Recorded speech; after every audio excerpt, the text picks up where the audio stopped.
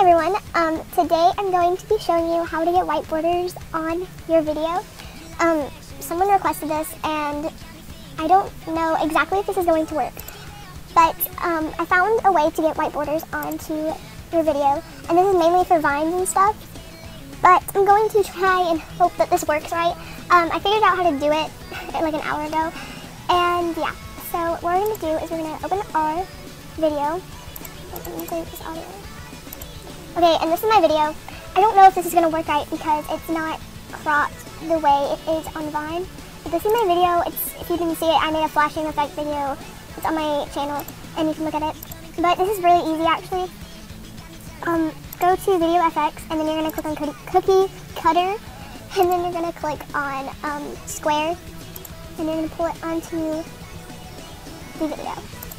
And okay, it should look like this.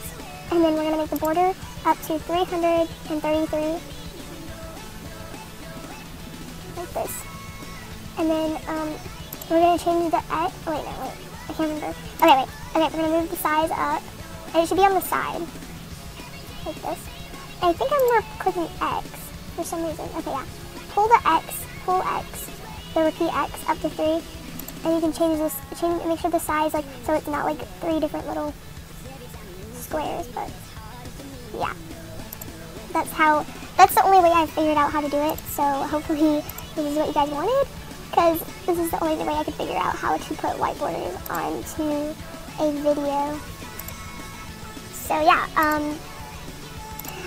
I'm making a video right now, and I just decided to make a small video. I haven't finished it. I started making it yesterday, and it's how I make my YouTube edits. If you haven't seen my YouTube edits, you can go look at my channel, and it's the trailer for my channel, and that is my YouTube edits, but I'm making a video for that. I've made other videos, and you can go check those out, and yeah, subscribe, like, comment. This is a quick tutorial, which is really good, and hopefully this is what you guys wanted. This is what someone requested, and they asked me how to do it on the white borders in Sony Vegas. This is the only way I know how to do it, so yeah. Thanks for watching.